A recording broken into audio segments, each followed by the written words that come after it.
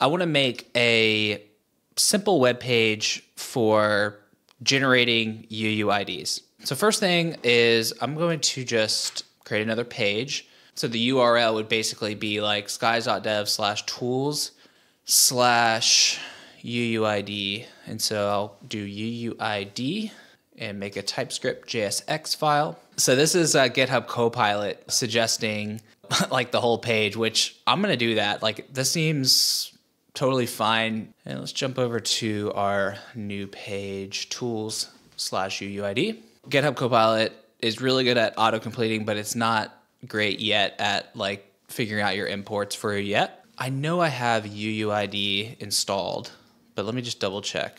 Yeah, types. Yeah, here's UUID. So let me see, UUID. Oh, maybe it's like v4. Add import. There we go. All right, so UUID generator. So that's our title. And then we have a button here, which generates the UUID. And there it is. So I really want by default it to generate the UUID. So I'm going to say v4. We can just pass in the function itself. We don't actually have to like invoke the function. We can just pass in the reference to the function. So we'll do that.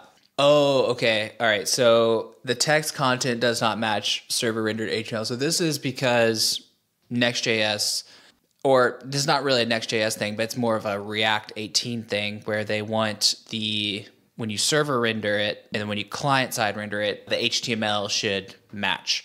And since we are doing this v4 on the server, it's not going to match. So what we want to do instead is make this a empty string. That's fine. And then what we want is a use effect. And once this mounts, then we can set the UUID to v4. Maybe I would want to use this in my use effect hook. And this is a little fun trick. I'm just going to pass in generate UUID. All right, so when I start this, it generates the UUID, and now the initial HTML is going to be the same on the server and the client, because on the server, it's going to be an empty string, and also on the client, it's going to be an empty string, and then only after it mounts, it will generate the UUID. So what I want instead of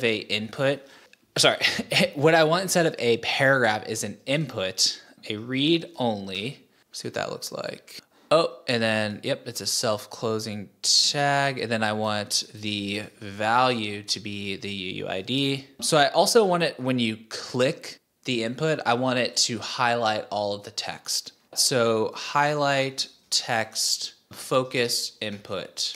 And then let me figure out how to do that. Is all I have to do is on click this dot select and it works?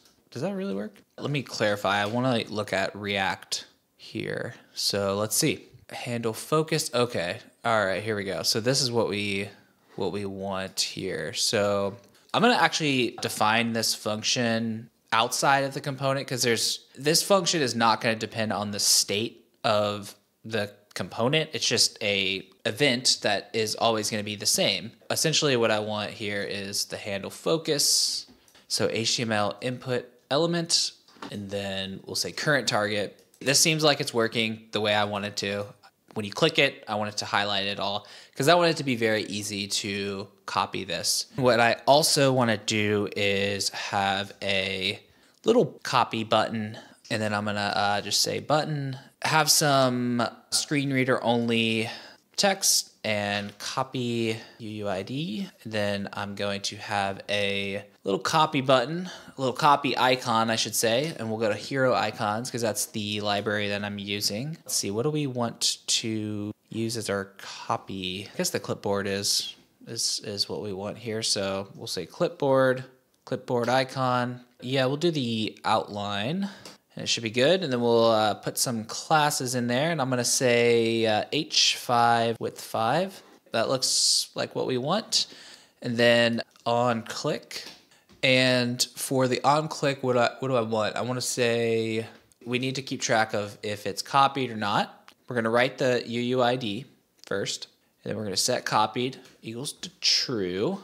So the navigator.clipboard is only supported in some browsers, not it won't be supported in everyone's browser. So we don't actually want to display or give the option to copy to the clipboard using this if this is not in their browser. We're only going to show the clipboard if this is defined. If you don't have the clipboard, then you'll just have to click on the text and then Command C or Control C to copy the text. If it is copied, role is a tooltip, and the ID, copy UUID. For the clipboard icon, I'm going to have a area described by copy UUID. And what else do I need? I guess what I could do is have a label here and have this be screen reader only. Since we're in React land, we're going to say HTML4 here. This seems to be what I need. And then we'll have to do some styling to this, of course. Let's check what this looks like. Beautiful. I don't want it to just say copied forever. I'm going to have a timer with set timeout. And after, let's see what 1 second seems like. And let me just refresh. Oh, navigator is not defined. Navigator is not defined on the server. And this is blowing up on the server. So what we need to do is similar to how we did with the UUID. We're gonna have some state, show copy button, set show copy button. We're gonna show the copy button only if navigator.clipboard is undefined, or yeah, is defined, sorry. We're gonna use our show copy button. And so we're only gonna show the copy button once this component mounts. Let me just refresh. Now we're happy and we can see that this is showing copied. Another little bit of functionality that I would like to do in this UI is I want the user to be able to choose between V1, V3, V5, and nil. So I think what I'm gonna do is set these up as radio buttons. All right, so I'm gonna do this with headless UI. I'm gonna just import all of these.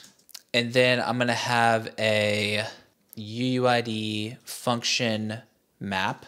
What this is gonna be is a map that maps the key V1 to the V1 function.